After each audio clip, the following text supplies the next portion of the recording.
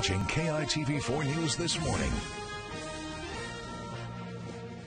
Welcome back. It is 6:10. If you're just joining us, we've been following breaking news all morning long on an officer-involved shooting in Waikiki on Alawai Boulevard. Let's go back to KITV4's Ryan Kalei-Suji, who's live now with the latest. Ryan, what can you tell us?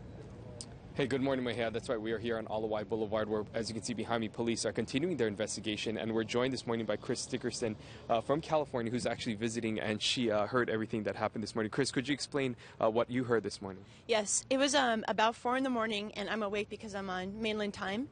And I heard noise that sounded like tires screeching and a car hitting another car.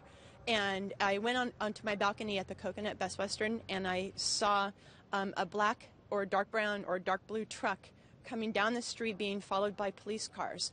And that truck hit into some other cars or cars along the Alawai, and I saw the truck being surrounded by police cars coming from all directions.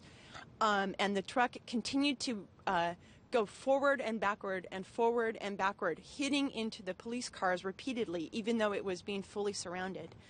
And then I saw officers get out of the car. They were yelling at the truck driver with guns drawn, and the truck continued to hit into the police cars.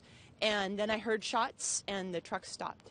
And did you see the man in the vehicle, his condition? We were being told that he's in extremely critical condition. Did you see him when he was pulled from the vehicle at all? I did see that the emergency vehicles, the ambulance came with the stretcher and got someone out of the vehicle. There did not appear to be any movement of the person, and there wasn't a lot of fussing around at the truck scene. It was more that they removed something and it was covered, and then they went toward the ambulance. About how many gunshots could you say that you heard this morning? Because we're hearing a wider range of accounts. What did you hear?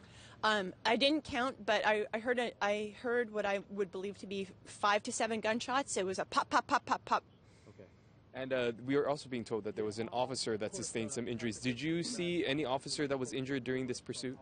I feared that the officers in the cars could have been injured, and I don't know if that's how an officer might have been injured, but that would certainly, the truck was hitting into their cars vigorously, and my mind was saying, oh my gosh, these guys could be getting seriously injured. Well, Chris, thank you so much for taking time to share your accounts this morning.